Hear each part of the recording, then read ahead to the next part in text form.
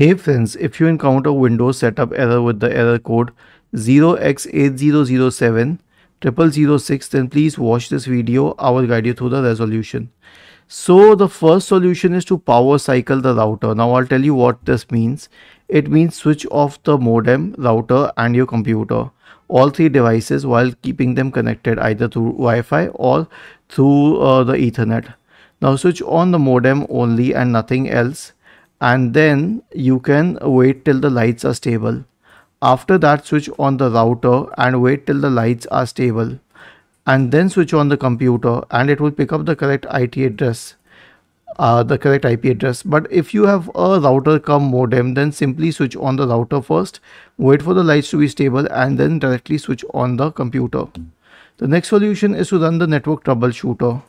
So right click on the start button, select settings from the menu, go to the system tab on the list on the left hand side. In the right pane, select troubleshoot, click on other troubleshooters, click on run corresponding to the network troubleshooter.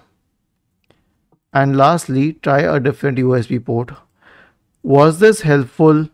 If yes, then please subscribe to the channel, and if not, then let us know in the comment section of the video on how we could help you further. Thank you for watching this video and have a nice day.